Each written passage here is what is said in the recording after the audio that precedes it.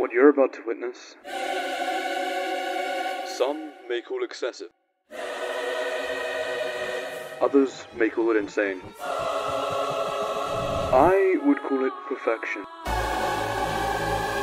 I'm just kidding, guys. It would be funny if I did an entire montage, though. No, alright, stop. I'm kidding. We're not doing this.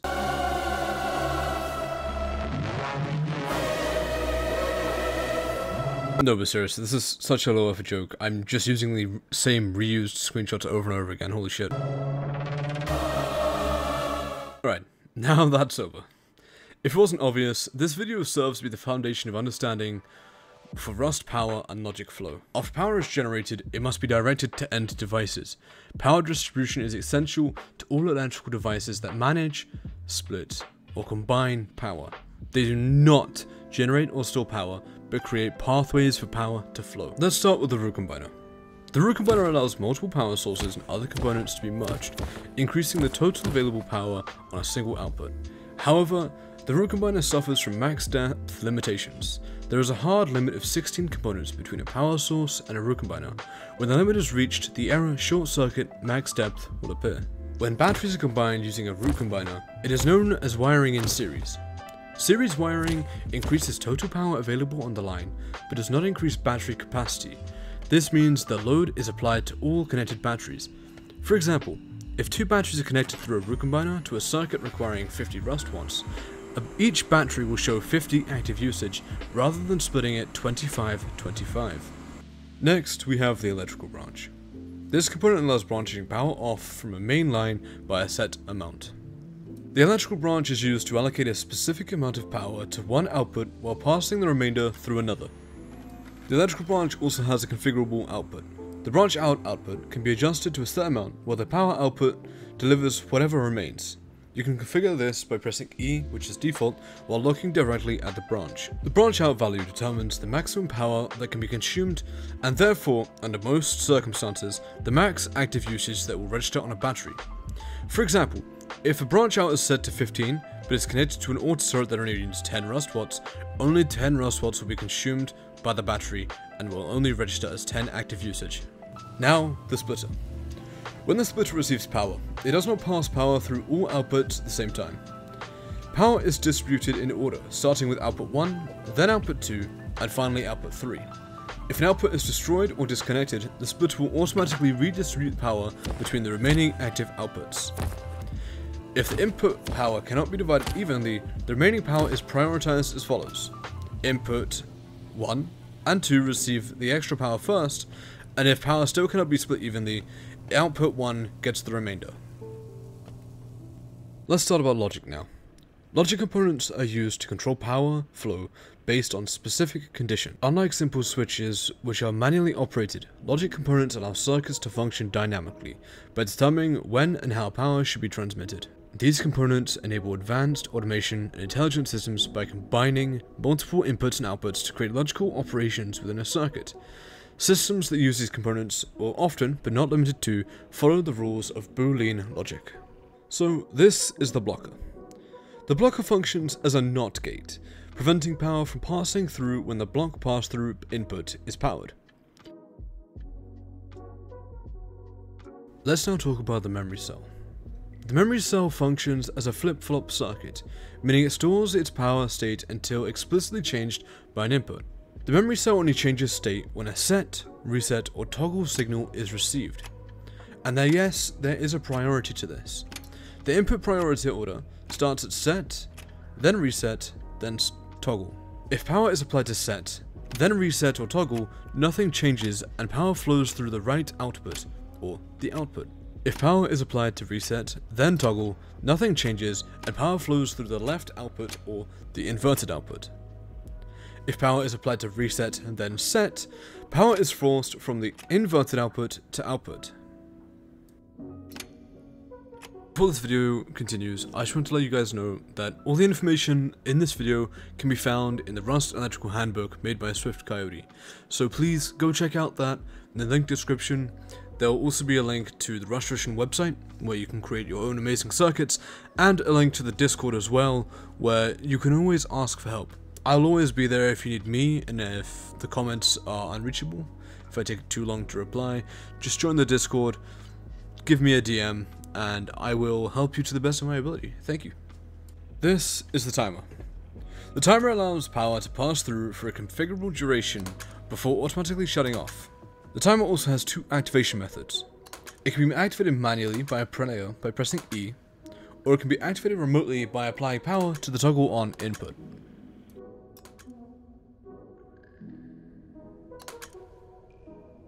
This is the round switch. The round switch achieves a 50% pass-through rate when set.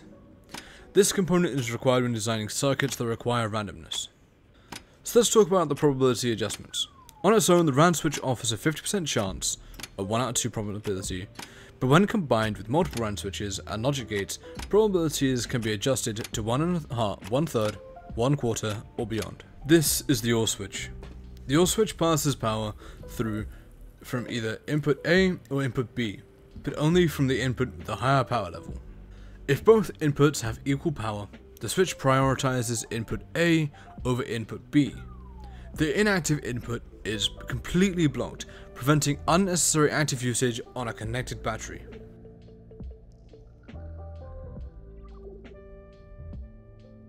The AND switch requires both input A and input B to have power in order to pass power through. Only the input with the higher power level will be passed through. It is only through this input that power is consumed, therefore it is this input that active usage can be applied to a battery. If both inputs have equal power, the switch prioritizes input A over input B.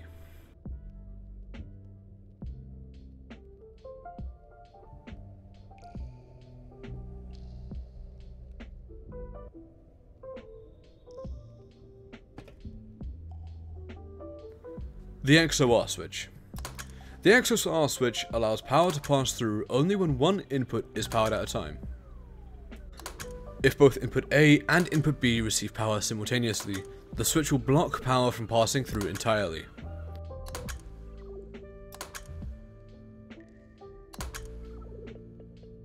This is the counter. The counter tracks and stores a numerical value based on the received power pulses. To configure the counter, use a wire tool, look at it and hold E. You could configure it in two ways.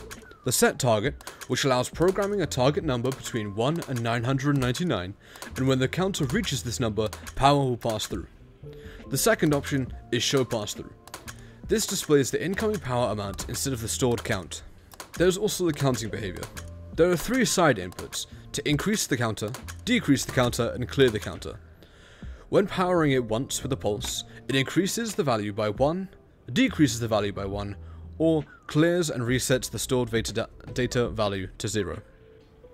RF components allow for wireless communication and remote activation with electrical circuits. These devices transmit, receive, or interact with radio frequencies, or RF for short, to react or to control power flow without the need of direct wiring. They are primarily used for remote triggering of electrical circuits, receiving alerts, or integrating autonomous systems. So, the RF broadcaster. The RF broadcaster transmits an RF signal to all RF receivers and pages tuned to the same frequency. It continuously sends an RF signal as long as it receives power. To change its set frequency, look at the broadcaster and press E to set its frequency.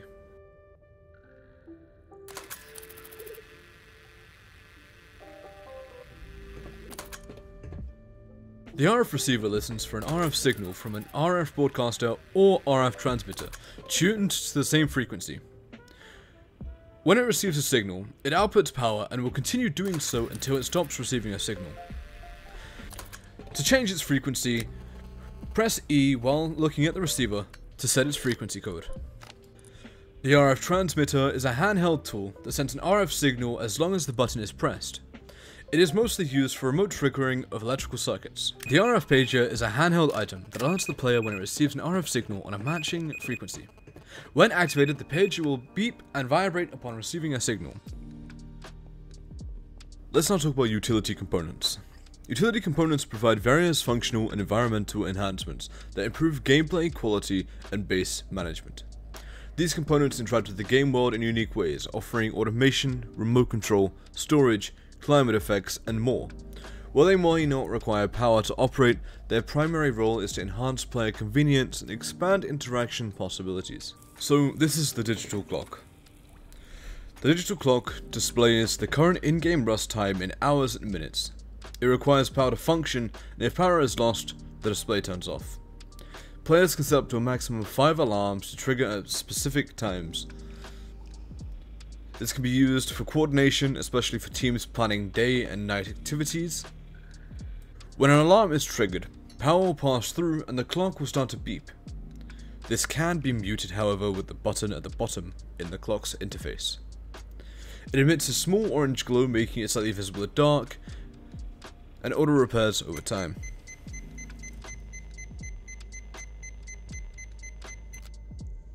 This is the door controller. The door controller can be used on open and closed doors, such as the single door, double doors, garage doors, prison cell gates, chain link fences, ladder hatches, and high external wooden and stone gates. It has 2 inputs on the side, opening and closing. These open and close the doors respectively. The open and close inputs allow direct control, but the controller itself must be powered to use them. The igniter. It is used to ignite various fire-based objects, including barbecues, bean can grenades, campfires, furnaces, fire skull pits, sky lanterns, small furnaces, oil refineries, all those types of things. It has an ignition radius of about 3 meters or 1 square foundation. So, the heater. The heater provides heat and comfort in a spherical radius. It dries off players that are wet and helps regulate crop temperature, preventing freezing in cold areas. Now, there are 3 distinct heat zones: the player heat bubble, the comfort bubble, and the plant heat bubble, The player heat bubble provides warmth to players and dries them off. It creates a 2x2 diameter sphere in front of the heater. The heater is located on the edge of the sphere. The comfort bubble provides up to 50% comfort, and located within the player heat bubbles, it is slightly smaller than a 4 meter or 1.5 foundation diameter. Players receive more comfort standing slightly back rather than directly in front of the heater. And the plant heat bubble. This helps regulate crop temperatures. A visual bubble is created to show the area of effect. It covers a 2x2 spherical area, but the heater is at the center of the sphere instead of at the sides. In cold biomes, it prevents freezing. In hot biomes, it can overheat plants if not turned off during the day. This is the fridge. The fridge provides 48 inventory slots for food and water storage. It prevents food from spoiling when powered and applies a snowflake to the food when active. Vegetables normally spoil in about 48 hours, but it stops spoiling when inside a powered fridge. Raw meat normally spoils for about 6 hours, and cooked meat normally spoils for about 24 hours. All of them stop spoiling when inside a powered fridge. It can be integrated into the industrial system using the storage adapter attached to the top of the fridge. And it can be reskinned using the spray can.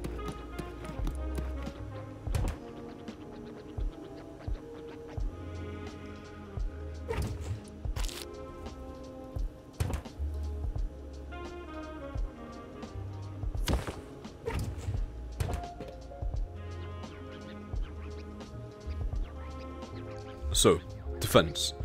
Defensive components are automatic security devices designed to protect bases and airspace from intruders. These components offer protection through automated targeting, aerial denial, and offensive capabilities. Their primary role is to provide defensive security not only to you, but to your base. So, the SAM site. The SAM site automatically detects and fires at airborne threats, including MLRS rockets, minicopters, scrap helicopters, hot air balloons, attack helicopters, and parachutes. The SAM site does not determine what is friend or foe. All aircraft are targets unless the SAM site is in defender mode. When in defender mode, the SAM site will only attack incoming MLRS rockets. It has an attack range of around 150 meters, that's about 1 grid square in game. You can press the minimap G to look at the map to see this.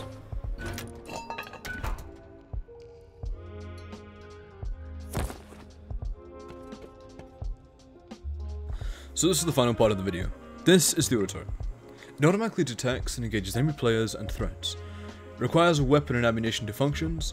It supports weapons to use pistol bullets, 5.56 ammunition, shotgun ammo, nails, arrows, and the trumpet.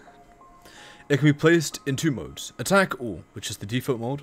It fires at any unauthorized players in the range. This mode is required for remote control. And there's also Peacekeeper mode. It only engages unauthorized players if they display aggression. Now, it has about 180 degree detection arc, and the turret has a range of about 30 meters or roughly 10 square foundations. Before placing, a bubble will show its area of effect. There's also turret interference. Interference restricts how many turrets can activate an area. This does not limit the number of turrets that can be placed, just the number of active ones that can be turned on. Each turret has its own 40 meter or 13.5 square foundation radius, where it is checking to see how many powered turrets it can see. Maximum active turrets in a 40 meter radius is 12. The 13th turret will not activate or display a sparkling animation, even when turned on. When a player selects the turret in their hotbar, an icon will display how many active turrets there would be if a new one was placed down. That means that in the image on screen, there are 5 turrets that are active, and the 6th one the player is holding is the one that will be placed down. If the icon is showing 13 out of 12, that means there are 12 active turrets, and placing down a new one and powering it on will result in the interference affecting it, causing a sparkling effect. When powering a turret, if it gets a target lock before it experiences interference, it will hold the lock and continue to shoot until it loses this target. This is a bug, and I believe is patched. When trying to cover a large area with turrets that are always on, it will be important to plan their location to avoid too many turrets overlapping with one another. Keeping no less than 11.6 meters between auto turrets should help prevent this issue. Use the wire tool to check spacing. Attach a wire to any connection and run over to another auto turret. It is recommended to stay closer than 12 meters because it is difficult to get exact enters on the turret. So use about 12 meters instead of 11.9 or 11.6.